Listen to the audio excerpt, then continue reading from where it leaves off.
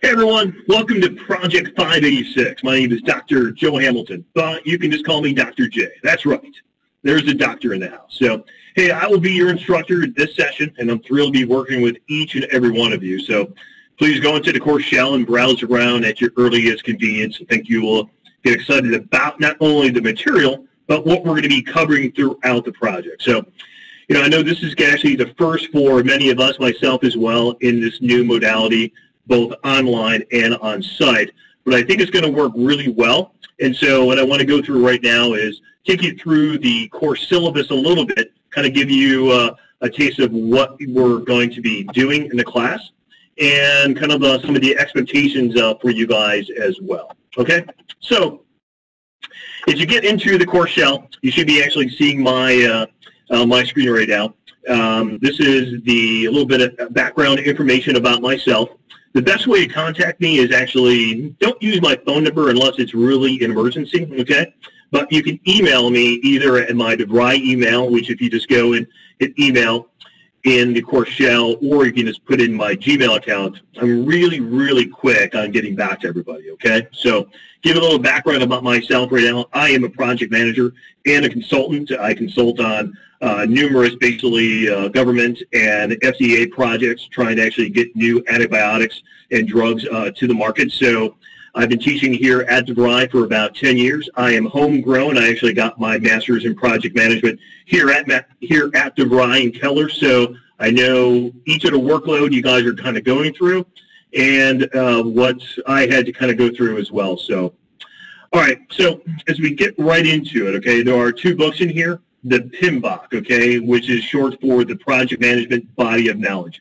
You guys can get this if you really want to. It is optional, but it really will give you a good background and taste of what's going on in this class and what project management is all about. It is not an easy read, so just keep that in mind. But the one book you really should actually get is the ebook, The Project Management Process, Technology and Practice, okay? All right. I'm going down.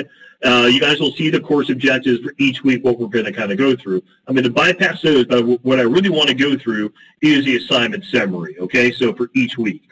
So there were two discussions in this course, but there's a lot of work. I just want to put that out there right now. So you do not want to fall behind in this class, okay? We have replaced one of the discussions, right, with an iLab. So what the iLab is, okay, let me show you. So it is going to show you and teach you how to actually work Microsoft Project.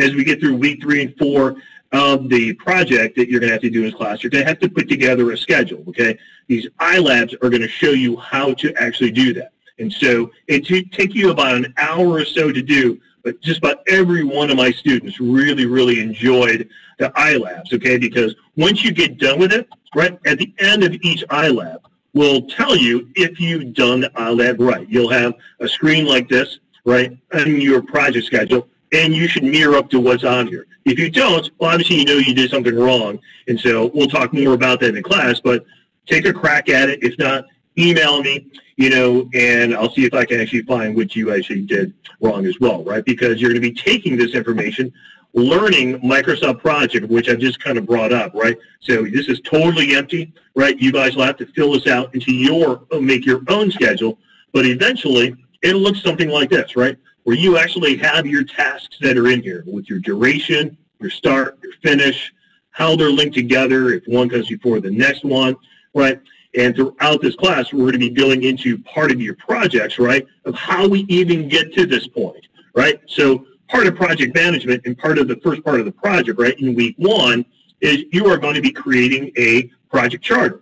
So that project charter, right, will go into your scope statement in week 2, okay? And we're going to go through all of that throughout this project, right, throughout this class. But the one piece you want to go into and how to learn more about what the project is, if you go into the module section, okay, and you look under the course project overview, the course project overview will give you a very good understanding and overview of what the project is all about. We'll be talking about more about this, obviously, in class, in the videos that we'll be sharing as well, and some of the homework assignments that I will be providing as well. So one last thing, okay, and let's go back to the syllabus really quick, is the discussions and the assignments, okay? So remember, if this is your first time at DeVry or Keller, the discussions, okay, you need to be in the discussions at least 3 times, okay? 3 times each week, right? You get in before Wednesday for full points, okay?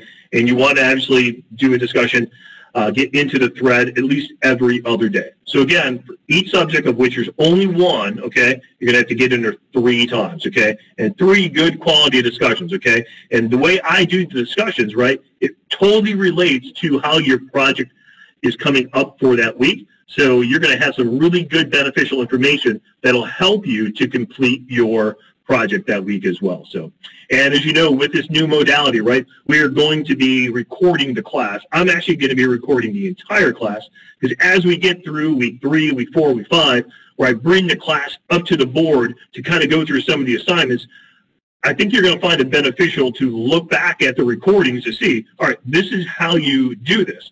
Okay, some of these assignments, because it's a lot easier to see it than sometimes just by reading how to do it in some of the in the modules. So that's the class in a nutshell. So I can't wait to meet each and every one of you as well. And again, I'm going to be recording the class from start to finish, and so I will be recording it starting at 9 a.m. Central every Saturday for our class. All right, so until our first class, have a good week, everybody.